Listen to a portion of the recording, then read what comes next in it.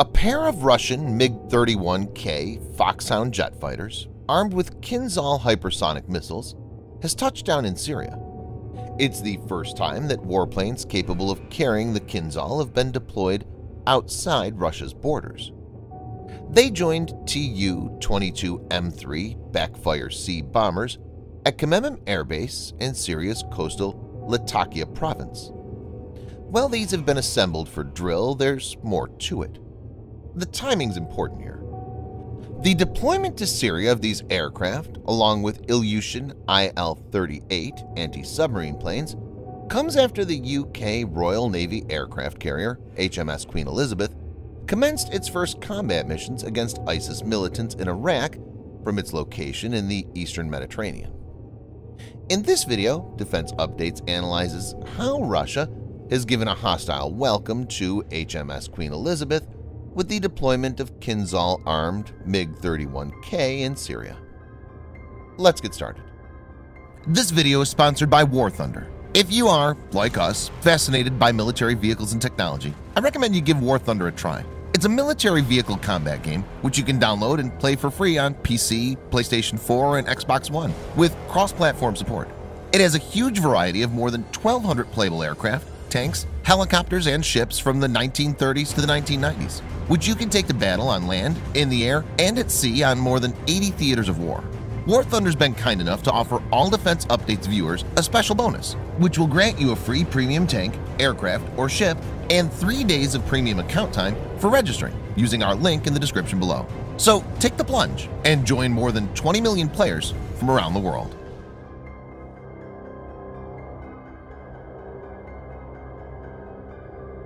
Reports of the deployment came from the Russian Ministry of Defense's official television station, TV Zvezda, posting a video showing MiG-31Ks and Tu-22M3s arriving at the base.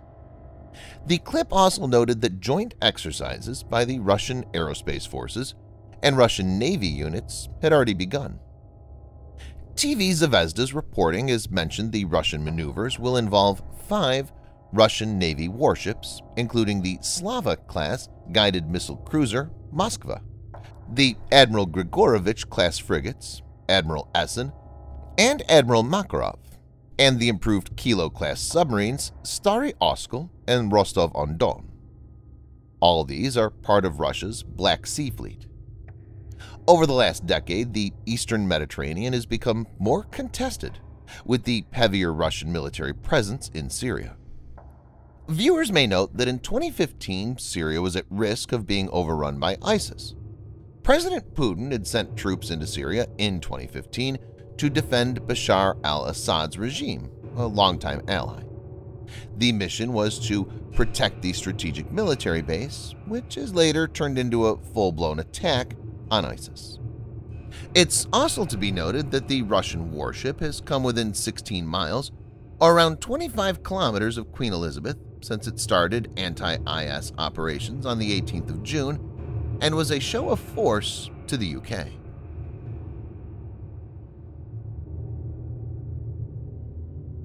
Mikoyan MiG-31 is a supersonic interceptor aircraft developed for use by the Soviet Air Force. The aircraft was designed by the Mikoyan Design Bureau as a replacement for the earlier MiG-25 Foxbat. MiG-31 is based on and shares design elements with the MiG-25. The MiG-31 has the distinction of being one of the fastest combat jets in the world.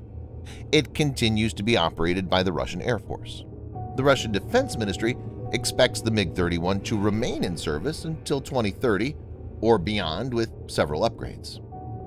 It's powered by 2 Soloviev D-30F6 afterburning turbofan engines, which generate 93 kilonewtons, that's about 21,000 pound-force thrust each dry, and 152 kilonewtons, or 34,000 pound-force with afterburner.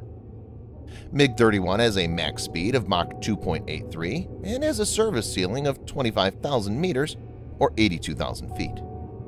MiG-31 has many variants, and the K variant can carry a single Kinzhal on the center line. The choice of the aging MiG-31, which would probably launch the Kinzhal from 60,000 plus feet at supersonic speed, is aimed at giving the missile much more reach than it would have if launched from the ground.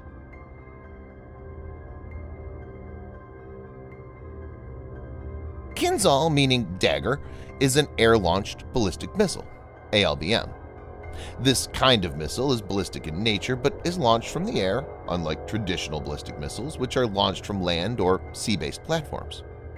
Kinzhal goes ballistic seconds after it's been launched from an aircraft, unlike cruise missiles. It's a hypersonic weapon and reportedly has a top speed of more than 10 times the speed of sound. The missile has a range of approximately 2,000 kilometers or 1,250 miles when launched from MiG-31. Kinzhal is thought to be a variant of the ground-launched Iskander-M short-range ballistic missile. The Iskander is reportedly capable of reaching speeds of up to Mach 5.9 in its terminal phase and is thought to have a range of about 500 kilometers or 310 miles. Kinzhal's first stage is probably shared with Iskander, and the guidance section is specifically designed for this missile. According to the Russian president, units in the country's southern military district, which borders Ukraine and the Black Sea, have deployed the missiles operationally. Kinzhal is also reported to be nuclear capable and able to hit ground as well as naval targets. It can carry a warhead of 500 kilograms or around 1,100 pounds. It's thought to be powered by a solid propellant rocket.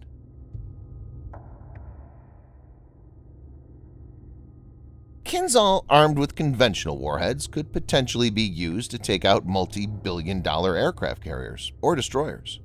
When armed with a nuclear warhead, it can theoretically decimate a carrier strike group. It is a stark reminder of Russian military might.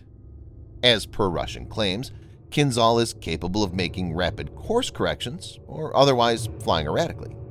This, coupled with the weapon's speed, could make it very difficult for the existing air defense system to track and intercept it. The combination of Kinzhal and MiG-31K will surely be a challenge, since the missile carried by the fast aircraft could be launched from unpredictable locations, and its target envelope will be very large.